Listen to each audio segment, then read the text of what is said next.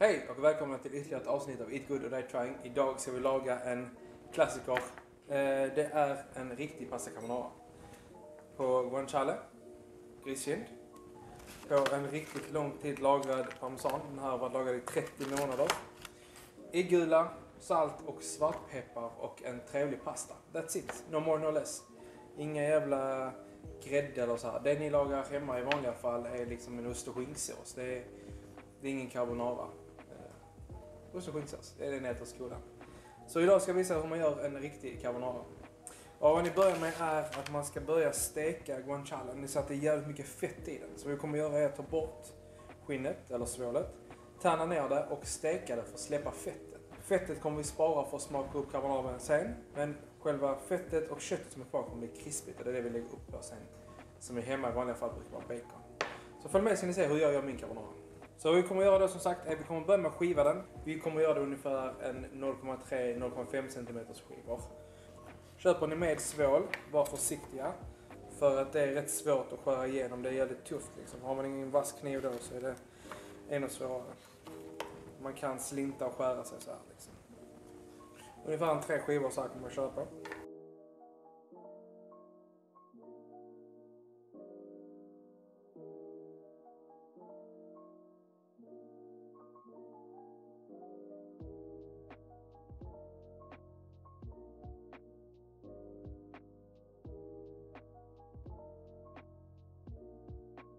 Så, och nu kommer vi lägga dem i stekpannan direkt.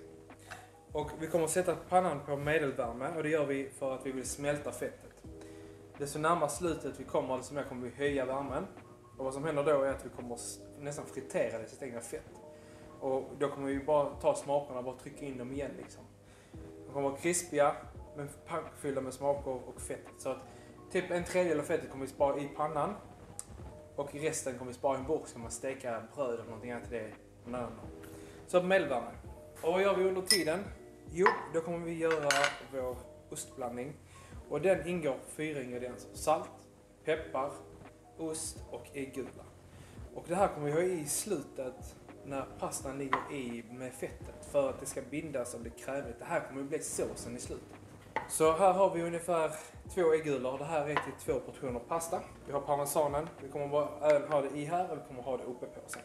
Så vi börjar med att riva ner så mycket som vi vill ha.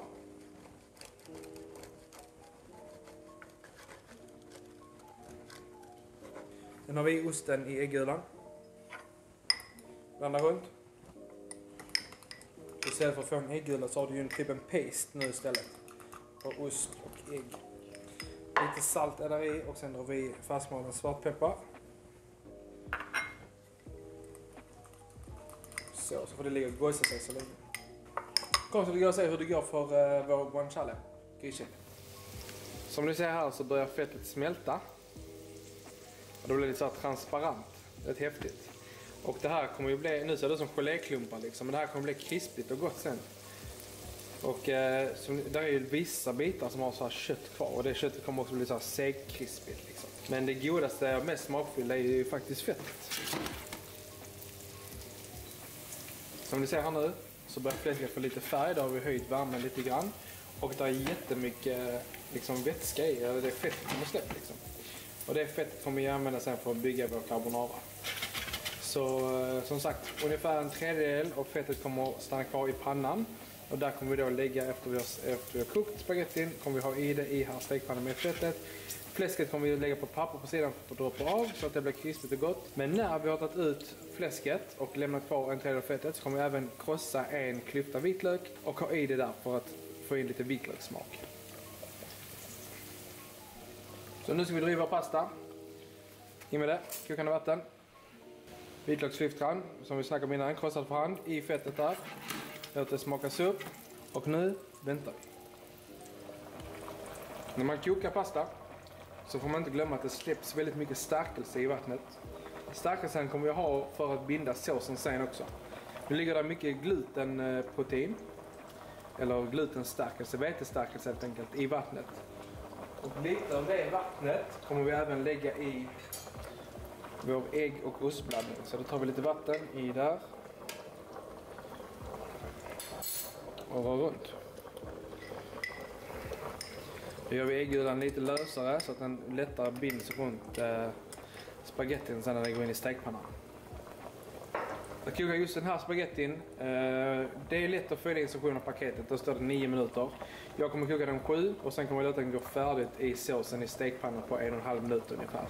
Koka inte för länge i kastrullen och sen låt maten stå. För att det ångar, det fortfarande varmt att tillaga så blir allting överkokt. Okej? Värdefull läxa. Så nu är pastan färdigkokt. Och vad gör vi då? Jo, vi kommer att flytta över den till stekpannan. Så tar vi den.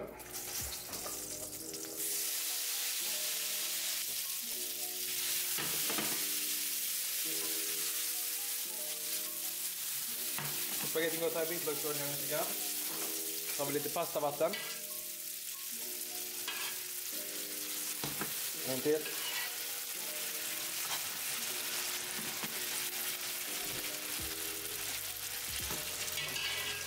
Så där ungefär. Och vi gör sen att vi sänker värmen till nästa läge ungefär.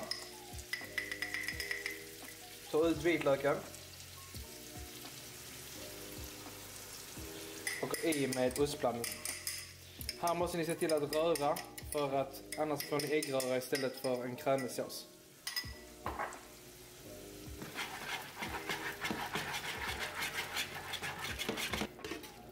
Det går rätt fort tills att det är krämigt. Till och med lite mer pastavatten. Så där ja.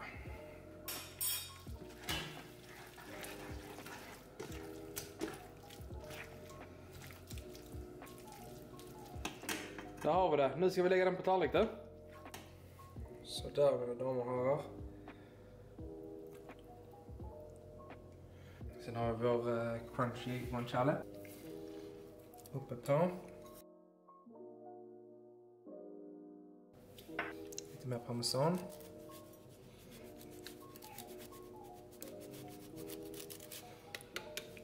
Avsluta hela rätten med en dash av olivolja. Så där mina damer och herrar har ni en helt färdig carbonara från scratch. Förutom att jag inte gjort pastan själv. Vill ni veta hur man gör pasta själv så har jag ju gjort en video på det också. Då är det bara att gå tillbaka och kolla how to make pasta-videon. Alltså det luktar fantastiskt. Man känner verkligen doften, aromerna av osten. Att den har varit lagad så länge som den har gjort. Det är helt otroligt. Och köttet, själva guancialen, griskinnen, har ju varit lagad i 12 månader själv. Saltad och sen torrhängd. Så att det är mycket kärlek och lång tid bakom att skapa en sån här rätt. Och därför måste jag tycka att man ska respektera rätterna för vad de är. Och kalla en gräddig ost- och skinksås carbonara ger inte rätten rättvisa liksom. Så tänk på det nästa gång du lagar den. Det är inte svårt att göra detta. Jag tycker nästan det är lättare att hålla på att koka ihop en krämig sås. Äts med gaffel och sked. Ta spagettin. Rulla det i skeden. Få med kött i där också. Det är kärlek. Det här är jättegott. Helt otroligt. Jag kommer att skriva receptet step by step hur man gör under videon. Se till att testa det hemma. Laga en äkta carbonara till era föräldrar. Gör inte ost och skinksås. Lär dem rätt. Okej? Tack för att ni kollade på videon. Vi ses igen nästa vecka.